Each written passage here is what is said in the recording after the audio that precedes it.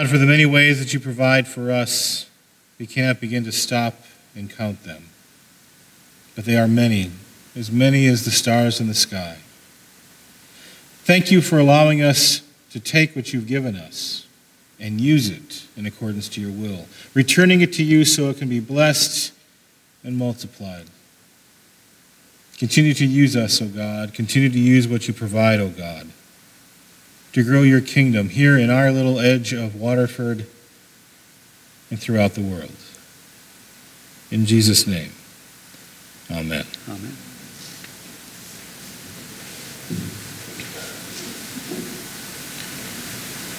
Our scripture reading this morning is found in the Gospel of Matthew, chapter 27, verses, what did I have right down? 24 to 26.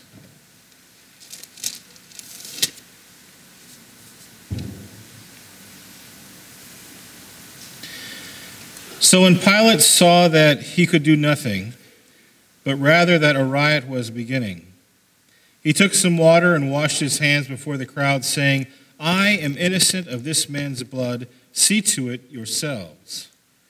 And the people as a whole answered, His blood be on us and on our children. So he released Barabbas for them, and after flogging Jesus, he handed him over to be crucified. May God add a blessing on the reading of his word today. Would you all pray with me, please? Loving God, in this hour and in this place, I ask that you grant to me the gift of preaching, that the meditation of my heart and the words of my mouth bring glory to you, O God, my rock and my redeemer. To the beloved gathered in this house today, I ask that you grant them the gift of hearing. May our time together grow us closer to you as we unlock the mystery of the Scriptures, as we give ourselves to you in communion, and as we continue to serve in your Son's name. Amen. How many of us have simply followed the crowd? Show of hands. That's it. We've got some stubborn people then. How many of us at a social event have talked about a subject that normally would make us uncomfortable, but we engage in the conversation to feel included? Anyone ever do that? Okay. How many of us have been swept up by the charismatic energy of a group of people who were engaged in a behavior that damaged someone's property or hurt someone's feelings, knowing that it was wrong? How many of us have ever done that? You know, last week when I asked if we sinned, everyone put their hands up high. Now that I'm asking a little more specifically, we're going...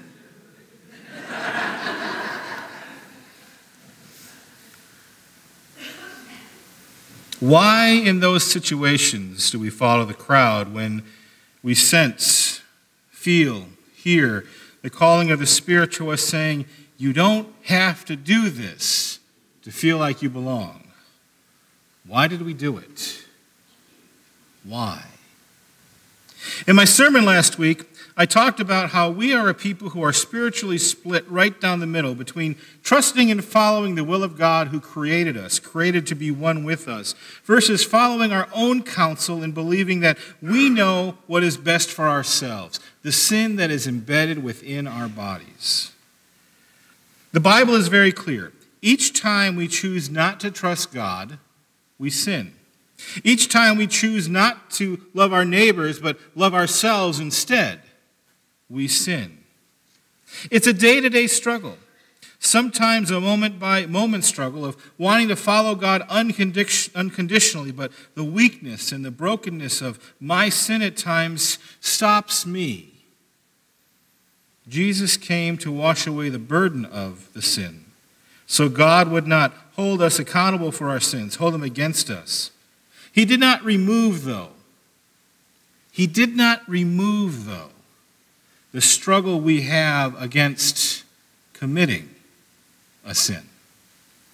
He gave us another option. Each time we choose to love, being fully God and being fully human, I think Jesus understood this struggle more than we give him credit. I think he understood it to a great degree in standing there in front of Pilate with a fickle crowd behind him, all wanting to hear if Jesus would be convicted by a Roman governor under Roman law. Why was Jesus standing there? Sinless, perfect Son of the living God, sent by God to save the world, to save us by first saving God's chosen people, the Jews, who for 400 years, give or take a couple of decades, the Jews living in Israel and those scattered throughout the world had been waiting for God to fulfill his promise to send the one who would save them, anoint them, put them above everyone else, make them the uplifted kingdom, those who everyone would turn to and respect and go, wow, they got it going on, to put them in that place. And in the return, they would be a pure, unblemished, perfect people before God. They would be blessed. They would no longer be the people who were conquered and scattered so many times by invading armies that brought their pagan idols and religions and laws, forcing the chosen people of God to recognize these pagan ways as, well, for lack of a better term, superior to theirs. The prophecies as interpreted between the Old Testament and the New Testament believe that the Messiah would come and cover the land with one swift stroke, would basically drive out all their enemies, and God would be put in reign forever as superior, and they would come along with it. This was the popular opinion of Jews throughout Palestine in the time when Jesus came into the world. This was the popular opinion of the Jews throughout Palestine in the time that Jesus began his ministry. And this was the popular opinion of the Jews throughout the world who had come to Jerusalem to celebrate the festival of the Passover at the time when Jesus made his triumphant entry. If there was ever a time when God would save his people, they thought, from the oppression that they lived under, it would be during the festival in which they celebrated that God saved them from their Egyptian slavery so many centuries before. And who perpetuated this information? Who perpetuated this idea? Who kept feeding it to the masses? The leaders of the temple. Caiaphas, the high priest, and his father-in-law, Annas, a ruling member of the community and of the law body, the Sanhedrin. From Caiaphas and Annas, the message went to the temple by the way of the Sanhedrin, the priests, and the Levites, the temple helpers. From the temple, the message traveled down to the rabbis who taught in the small locals and villages and towns and schools. You ever wonder why the disciples struggled so much with the message that Jesus brought to them? Ever wonder why the disciples struggled so much with the method and means of how he exercised God's love to the people around them? He went directly to the poor, the sick, and the outcasts when the priests refused to. The way God called Jesus to save Israel and the world was different from the expectation put forward by the leaders of the crowd. Reinhold Niebuhr, one of my favorite all-time writers, defines sin as egoism, in which our personal wants, desires, and expectations become the center point of our lives. He also wrote that crowds and nations develop a collective egoism in which the group is more arrogant, hypocritical, self-centered, and more ruthless in pursuit of its ends than taking care of the individuals. The effect of inflicting pain on an individual by a crowd is greater because the intensity of fear of being cast out from the crowd is more powerful. That's why we join. It doesn't matter where you are. You could be at the mall hanging out with your friends, at lunch with coworkers, acquaintances at a card club on some night, or even a good old-fashioned church potluck. If there is a crowd, we have this wanted desire to be part of it, to be included. Why? Because we are afraid to be rejected. We are afraid to be cast out. because we ourselves do not want to become targets. Will we choose to follow the crowds who put forth ideas and agendas which we fundamentally find different from our own? We do this because we're afraid. And because of this, the groups have a power to manipulate our emotion and help us to inflict damage on people at a whole new level, levels we haven't even thought of or imagined. Think about world leaders that we've had through history. Hitler, Stalin, rogue dictators. What about the extremists in the Islamic movement happening in the world today? How are they so powerful at moving the crowds? The only way that I understand this is through the power and the management of information. On a Palm Sunday, we will gather and we will celebrate the triumphant entry of Jesus, our Savior. And on that day, the crowds gave shouts of joy when he came in, saying, "Save us now." By the time the end of that week came, that same crowd who were shouting accolades of how Jesus would save them were now calling for his life to hang on the cross. How did this happen? All it took was for the high priest to tell the crowds that this very popular healer from Nazareth is really a blasphemer, someone who curses against God instead of rescuing them. The high priest manipulated the facts in their favor, playing on the emotions of the people, making them more likely to be cooperative with his personal agenda of getting Jesus out of the way because he was not the Messiah that was expected.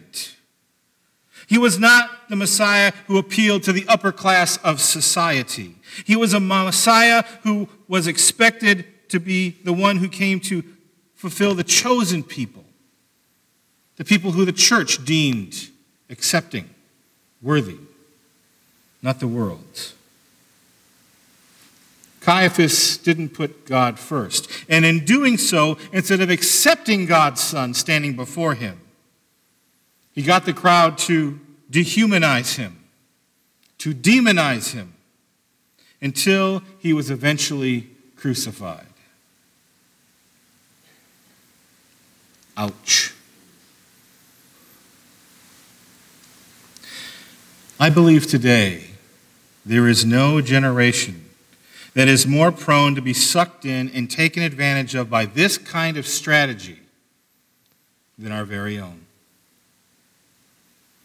On television, through the internet, propaganda is thrown at us by intentional leaders of companies, competing politicians, bloggers, and preachers telling us that anyone who disagrees with us, anyone who disagrees with our opinion, with my opinion, they should be considered evil and an enemy. Because American Christians, in particular, have privatized the world and understanding of sin. They have ignored how sinful group dynamics can become. We are often manipulated and co-opted into things that we would never consider or do on our own, all because we want to be included. The only one who understood that in this passage today was Pilate. Pilate gets a bad rap that he didn't jump in and intervene, but he had his own issues to deal with being a Roman governor. Judea was not the prized place to be a governor. It was a pit of problems. And if you didn't succeed, well, like Pilate, you were never heard from again in history. But Pilate did something very smart. He stood there and saw a man who had broken no laws, but he saw a mob that was massing and about to riot. Something that he did not want to suppress, something he did not want to deal with. But because he would not take it on himself to condemn Jesus, he said, "He has done nothing wrong in my eyes. He has done nothing wrong according to the laws that I bring. So I wash my hands." In other words, I choose not to follow you. You have to make up your own minds. And they did. They choose to have Barabbas freed. They chose a man who was convicted in Roman court, convicted in Jewish court of doing wrong things, of hurting people. They chose to have him go free and have Jesus hung on a cross. Pilate literally washed his hands of the situation, not allowing himself to follow the will of the crowd. He followed what his heart was telling him. Leave this man alone and let him do what he needs to be doing in the name of his God. Sin is a social force that we participate in. There are many answers in the scriptures that kind of help guide us through it, to kind of avoid these landmines. But one of my favorites comes out of 2 Chronicles, which says, "If my people who are called by not my name humble themselves and pray, then I will hear from heaven and forgive their sin." It's humility that is the key of overcoming sin, not self-justification. Not saying, well, I was just with the crowd and I really didn't mean it. It's to say, yeah, I did that. I shouldn't have. I'm sorry. Forgive me. The Bible speaks strongly against sin from both testaments. Here's my question, people of God. Why don't we? Our silence, our dulled consciousness, our complicit behavior immediately indicts us.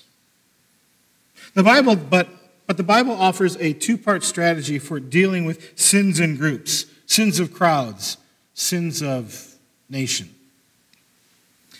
First, we need to clean up our act. Peter writes in his letters, "For it is time for judgment to begin with the family of God," right here in this house amongst ourselves, us and each other, us and God. How do we as the local church participate in power games and sinful behaviors within our own walls? How do we, in fellowship with other congregations, justify ourselves while demonizing others, especially people who don't think like us, act like us, worship like us, have fun like us? Yes, the Bible tells us to clean up our act first, but in truth, we cannot do it on our very own. We can only confess that we are sinners, that we can't clean it up on our own, and we need to ask for the saving grace from a loving God. Second, we have to become an alternative society within this world, what Jesus offered the vision as the kingdom of God. As the church, we must be giving a constant picture of a group redeemed and saved from sin. That means we play a role of prophet and missionary in the calling of our world to Christ's standards. It also means that we demonstrate this standard in ways that we treat people both in our church and outside of our church body. Just as we underrate the power of group sin, we can also, at the same time, underestimate the power of group redemption. In the face of natural disasters, we watch groups together in clubs, churches, and communities do more than anyone could have possibly done on their own. Jesus began this movement that we are part of to continue today. He began this movement with 12 people. We call them apostles, disciples. The church found its strength as a living organism known to one another as the body of Christ.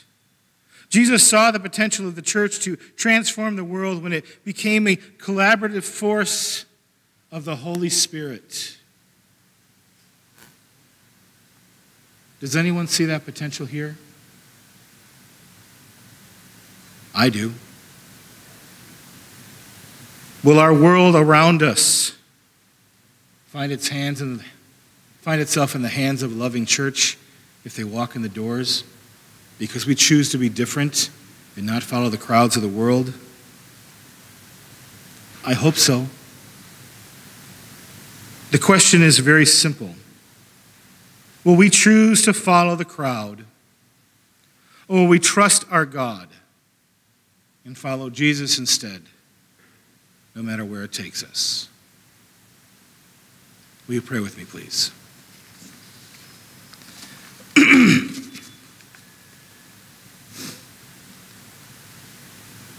We are always faced with choices, O God.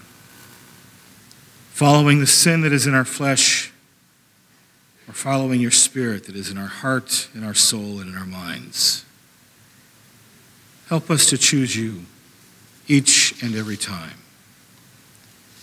In Jesus' name, amen.